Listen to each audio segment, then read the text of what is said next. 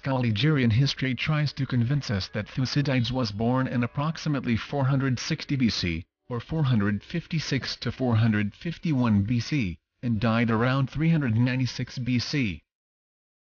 He was a wealthy aristocrat and politician from Athens. During the Peloponnesian War, Thucydides was in command of the Athenian fleet, albeit unsuccessfully. He was subsequently banished from Athens for 20 years. He wrote his famous tractate during his sojourn in Thracia. Thucydides had received amnesty near the end of the war. He returned to Athens and died shortly afterwards. Historical tradition trusts Thucydides in his descriptions of military events, considering him an eyewitness and a participant.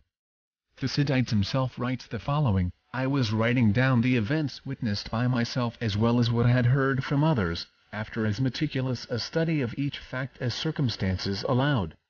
I have survived the entire war, I understood it, and studied it attentively." The Thucydides eclipse tried is a very substantial argument proving that the history of the Peloponnesian War by Thucydides couldn't have been written earlier than the 11th century AD. It is most improbable that the triad is a fantasy of the author, since in that case a fitting astronomical solution would most probably have been non-existent. It is also hard to consider the eclipses an apocryphal part of the ancient text, since they fit the consecutive and detailed narration incredibly well. This book will change your entire perception of history forever. What if ancient Rome, Greece, and Egypt were invented during the Renaissance? What if the Old Testament was a rendition of events in the Middle Ages?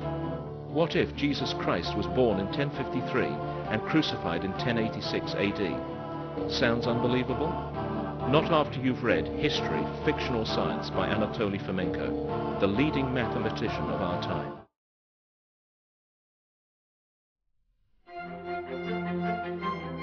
We all know the biblical tale of Moses upon the fiery mountain.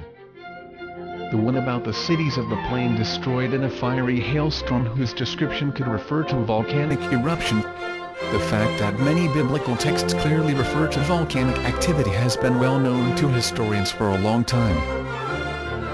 The word Zion is widely known. Theologians interpret it as pillar. Identifying Zion as Sinai and Horeb is common in both theology and Bible studies. Hieronymus in particular noted that, it appears that the same mountain is called by two different names, Sinai and Horeb. The believers believe everything the Bible tells them without questioning, whereas the vehement atheists renounce everything the book has to say as nonsense, absurdity and malignant spells used for enslaving the people and keeping it obedient and ignorant. The rational person shall however try to think of what the ancient author could really be referring to. Volcanoes? But there aren't any active volcanoes anywhere in the Middle East, nor northern Africa, nor most of continental Europe, for that matter. However, there is an exception: Italy and the famous Vesuvius. It is at a considerable distance from Palestine, granted.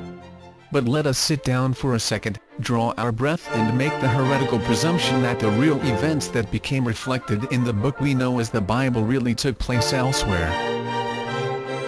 Despite of what the illustrations in the modern Bibles are telling us.